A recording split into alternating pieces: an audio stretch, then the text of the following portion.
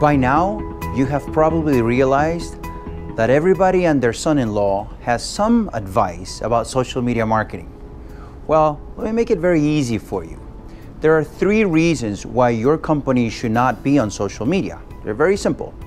The first one, if your company is not transparent, that means if you have something to hide, if you have something you don't want to show your customers, your clients, your prospects, don't be on social media. Number 2, you're not a die-hard fan of the customer experience revolution.